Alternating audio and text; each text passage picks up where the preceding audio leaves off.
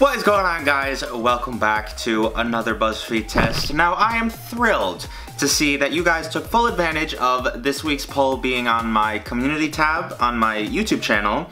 Over 50,000 of you voted on it, and 50% of you voted for Rie's favorite Japanese recipes. What I'm not so thrilled about is the fact that this video has 6 different recipes, so if I were to redo all 6 of them, I'd be here all week.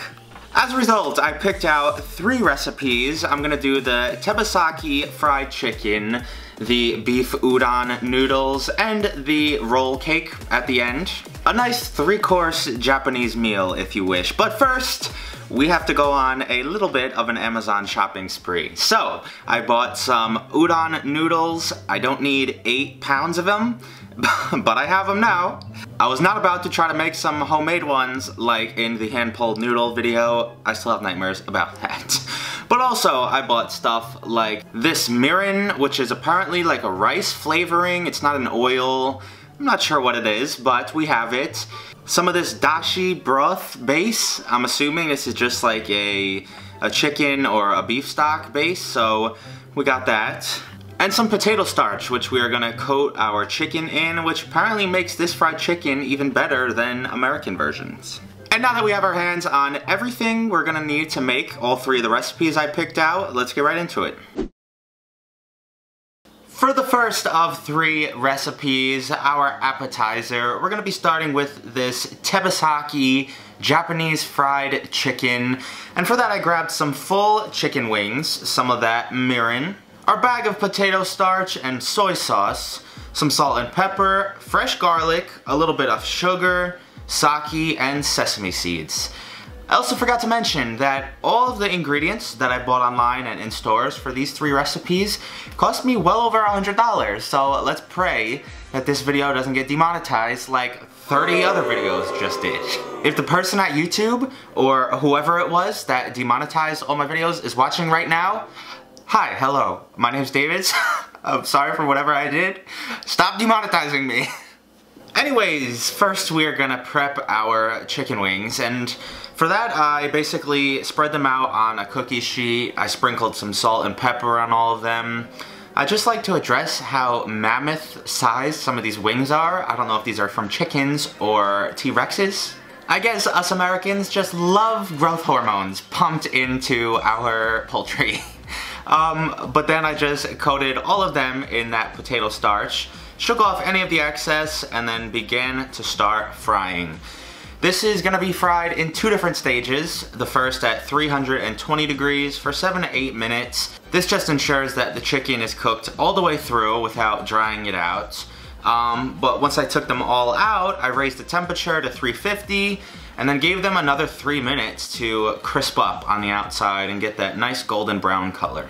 I pulled them all out and let them cool on this rack, let some of that extra oil drip off as well while I prepared the sauce. Into my saucepan I added in some soy sauce and some mirin, sake, and sugar, along with a clove of fresh garlic, and I let that all come to a simmer. I allowed it to thicken up a little bit before throwing in my first batch of wings. You do want this sauce kind of sort of thick so it sticks to the wings pretty well. The first few I put in there wasn't really reduced enough, but eventually it got there and I got some good looking wings. I plated them up, threw some sesame seeds on there to finish them, and recipe number 1 of 3 is complete. Up second today is our udon noodles. Once again, super relieved I don't have to try to make these homemade. But for them I grabbed that giant box of udon noodles, sake and soy sauce, some scallions, more of that mirin, our dashi broth base, an onion, some sugar, a little bit of water, salt, and this skirt steak, which I'm gonna slice pretty thinly. And of course first I have to do everyone's favorite, all of the prep work. I chopped up my onion in some shoestrings. I also had to get some thin slices of this steak. I'm sure all you steak connoisseurs out there are gonna be mad at me for trying to remove some of this fat, but I think it'll be a little overkill, especially because we're not gonna be able to render most of this off. So I got some thin slices of that, tried not to slice my hand off. And you need 200 grams of this at the end. Thank God for my kitchen scale, because I have no idea how much that would be. And now we can start cooking this stuff. In a pan, I threw down a little bit of oil. I allowed it to heat up and then tossed in my onion. As much as I love cooking and making these videos for you guys, it does get pretty interesting when your house constantly smells of a hibachi restaurant or a Five Guys or something like that. Especially at like 1 or 2 in the morning when my poor parents are trying to sleep and all they smell is food. But once I had my onions and steak sauteed lightly together, I added in some soy sauce and mirin, sake, sugar, and water. Complete side note, I don't know what 2 means. All it says is some Japanese figures and the number 2.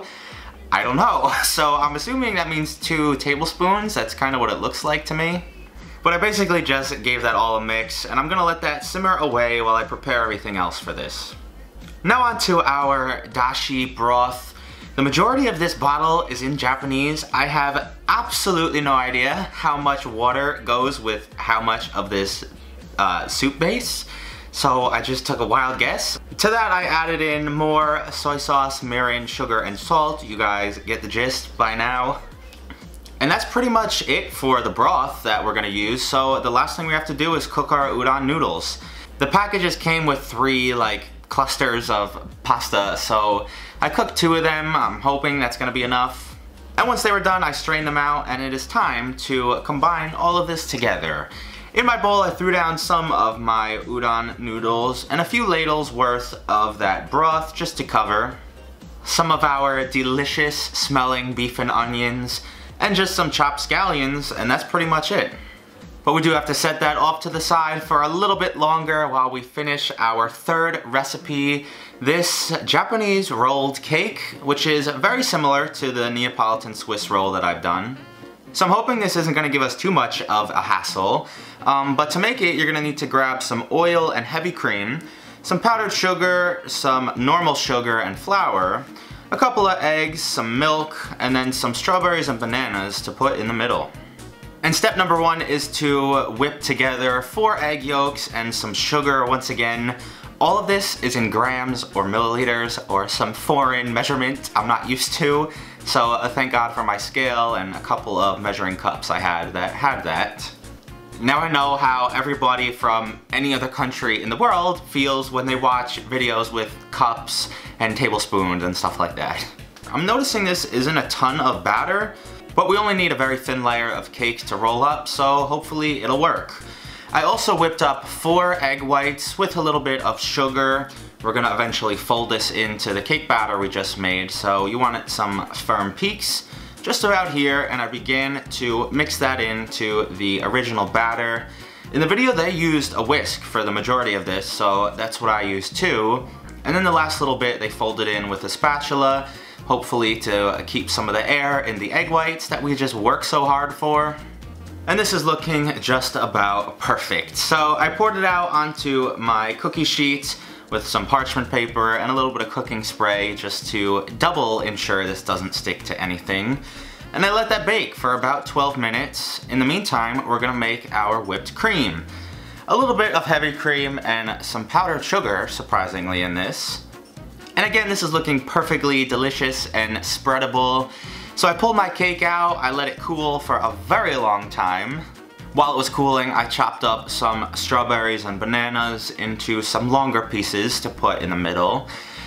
And thank God, 8 or 9 hours of cooking later, we are in the home stretch. I first spread on my whipped cream onto the cake and then layered a few lines of fruit. I tried to roll this up and it wasn't going the best. A lot of the whipped cream wanted to creep out. I couldn't really get the cylinder shape they had. It was more like a sandwich. It's a little bit flatter, but I got a slice of it and it should taste just as good. So finally, all 3 of our recipes are done, and now we can give all of them a try. The smell coming off of these right now is so amazing. You can kind of tell like which ones got the sauce when it was more reduced than some earlier ones, but I'm sure they'll all be so good.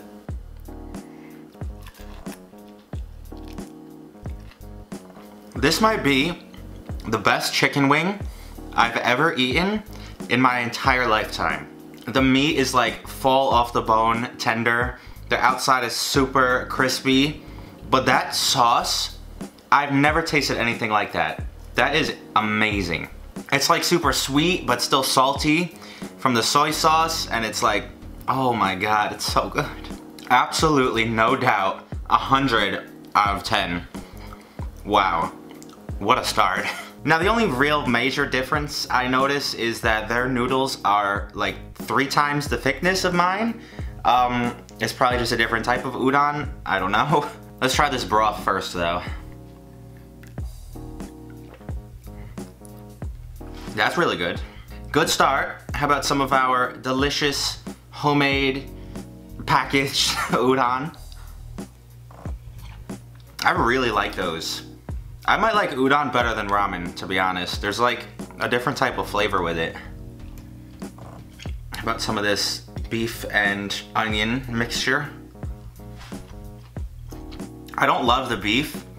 There's a very weird like overkill of sweetness. I think it's because onions have a natural sweetness to them and then we added a ton of sugar.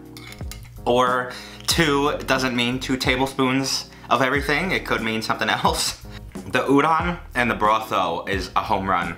So I'll give this like an 8. Definitely better than ramen though, you guys should try this. Well, this turned out slightly flatter than I envisioned. It looks kind of good, I guess, and the flavor should be there. It's super light, not overly sweet. I did notice with the jiggly cheesecake as well though, it's very eggy. Like the cake is heavily egg based, so you get a little bit of like scrambled egg flavor, but it's not too overpowering, it's alright. It was super simple, even easier than the Neapolitan one. And it tastes fine, so I'll give it like a 7.5 out of 10. But I hope you guys enjoyed today's Buzzfeed test. If you did, leave me a big like. Thank you all for voting. I don't know how long this video is going to be. I'm assuming very long. So if it's 20 minutes, I'm sorry. Follow me over on Twitter, on Instagram, all that good stuff. And I will see you right back here next time.